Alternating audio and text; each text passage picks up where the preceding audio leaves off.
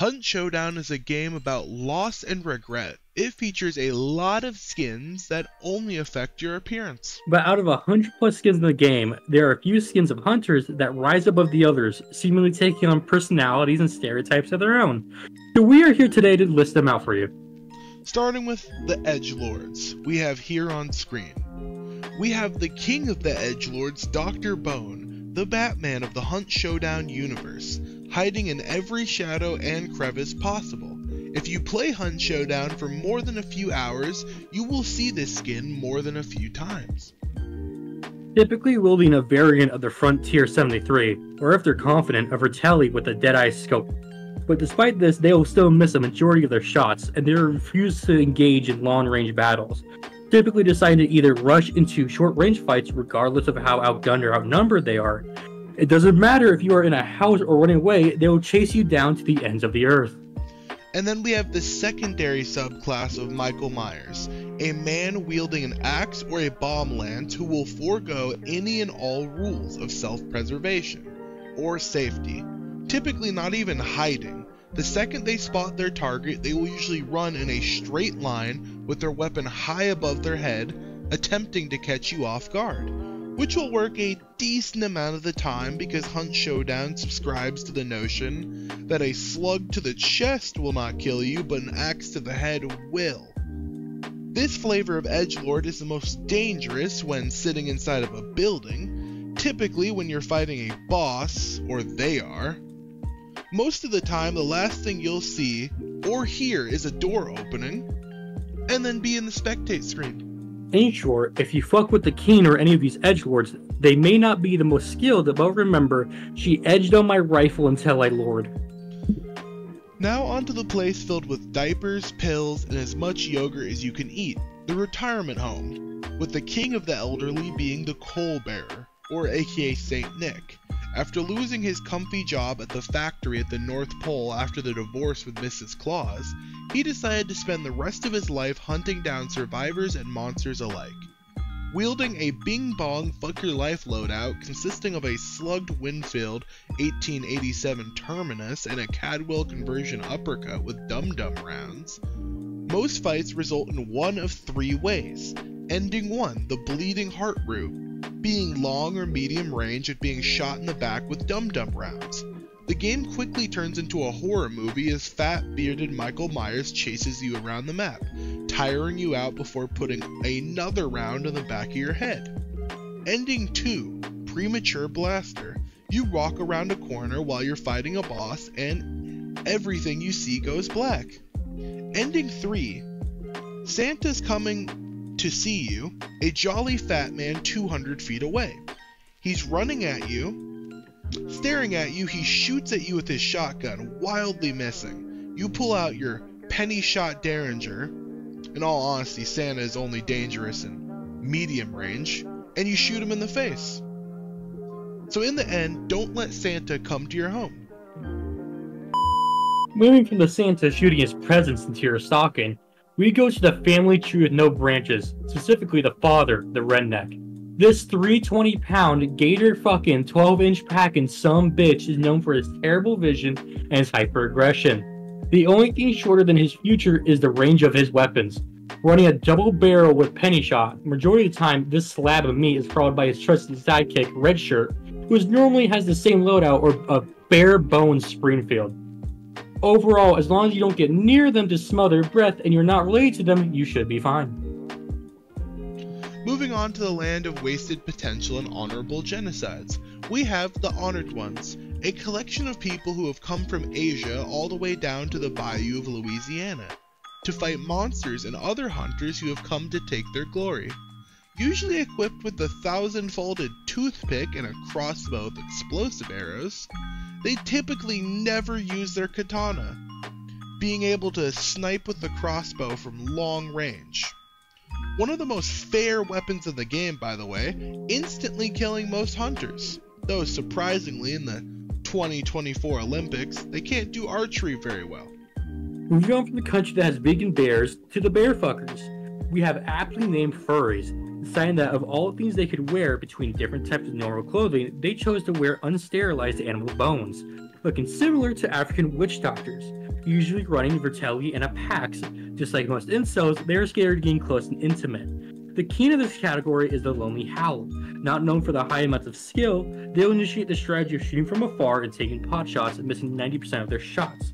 They don't even get to their favorite part of being viciously mauled by the giant bird or crocodile. Hailing from the sand dunes of Egypt, we have Haley. He is in this category of the clown. He's the only one in it. This is one of the skins that tryhards stay as far away from as they can, a shining beacon to any potential snipers. The gold and silver mask does him no favors. Most people, even veterans, can count on one hand how many times they've been killed by this clown. Since there is no defined person that plays this character, except people who want to run around covered in baubles, typically they're running a random loadout since it's usually a very casual type of player using Haley. You never know what to expect, though you can't expect a lack of skill. Dig the sand out of your underwear and grab some loot. We're now into the bondage category. Not that stats exist in the game, but they technically boast the best armor. Running double hatchet Romeo with quartermaster, these psychopaths are a more extreme version of the hillbilly. Most of them play like they have zero visibility, running full sprint everywhere, and running this ultimate short-range loadout, making them possibly one of the most dangerous combatants in a house. If they are not seen at long range, they are almost impossible to beat. From nipple clamps to state government, all the skins in this category all seem to be in high positions of authority, from Sheriff to the man from the Matrix. Sheriff Hardon being one of the main characters of the game. Not a whole lot to state in this category except the in-between of edgy and normal skins. These skins are some of the cleanest in the game though, so if your obsession is fashion, you'll love these skins.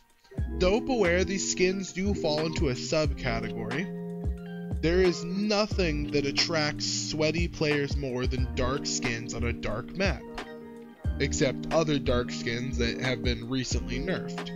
Given the look of most of these skins, these ones are very easy to hide in dark corners with, making them one of the notorious ones you'll see in death screens. Typically running Cadwell conversion or uppercuts, they'll get the jump on you, and if you're unlucky enough, they'll be running bleed or poison alongside them. With that, we covered the one flaw of this game, no anime girls.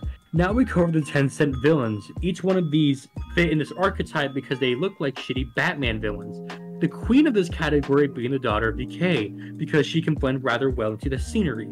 Now, being the queen of this category does not mean much, as all of these characters in this category are rather rare to see, like a shiny Pokemon but with a mid-look and no stat difference, often running across with bleed arrows and a Borheim extended mag pistol. The pistol though is just a formality, because if the daughter misses multiple crossbow shots, dispatching her is quite easy. Now we go on to the schizos.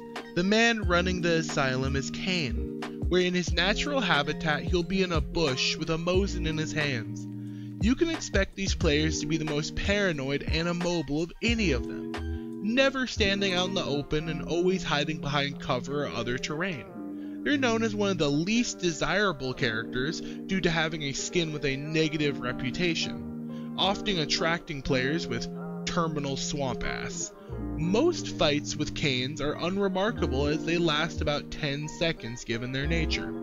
Usually the fight ends before you even know Kane was in the area. It may be a small category, but it's a category nonetheless. The Zombie, Revenant, and Badhand. This will be focusing on Badhand. Badhand himself possibly the rarest skin in the game, requiring a sub 1% chance Dark Chibi roll. Most who own it likely don't run it due to it being a mid skin, usually running an uppercut with a backup uppercut. Due to its rarity, not much is known about this creature, but it's not especially dangerous if it's anything like its normal counterpart. And sadly, since we can't have anything nice, we don't even get a thematic skin for this thing. No special weapon skin reserved for him whatsoever. Now on to the real tryhards, Devil's Advocate. Weirdly enough, this is the exact opposite of Kane, foregoing all stealth and employing Rochambeau tactics, running into nearly all situations guns blazing and melee weapons raised. There is nearly no way to tell which angle they're coming from, and all you need to know is that upon reaching about 30 feet from you, Final Fantasy music will start playing, and you'll enter an unskippable cutscene where only one of you will leave alive. Typically running double dolches and a cane sword, most fights against them end about as fast as fights against a cane. And no matter what, you typically will not leave unscathed. They do seem to be genetically coded to have good aim. And as a final note, there was a formal king of this category, the Headsman, but he got nerfed, so fuck him. With that down, we have the Buffalo Hunters, Warlords of the Plains, the Chill Hunter. With this skin, they fully commit to the bit, bows and arrows, tripwires, all the fixins. Of course, also running a hatchet. If there's any racial stereotype skin, it would be this one. Surprisingly, this skin is also decently rare. Even more surprisingly, it's one of the least dangerous skins to encounter. Recreating the Bear River Massacre of 1863, men with bows and traps getting mowed down by men with 6-shooters. But as said before, encountering them is the equivalent of being given a free kill. To finally round off this video, we have the Junk Drawer, people that were wildly uninteresting. If you didn't see any of your characters in any previous category, they'll be put on screen now. I'm sorry that it entered the trash pile, and we regret to inform you that your character was too uninteresting to put in any archetype, to have appeared anywhere else. If you'd like to, of course, head to the comments and scream at me about why your character should have been given their own category, go ahead, while I play elevator music and show you a nice slideshow of each of these characters.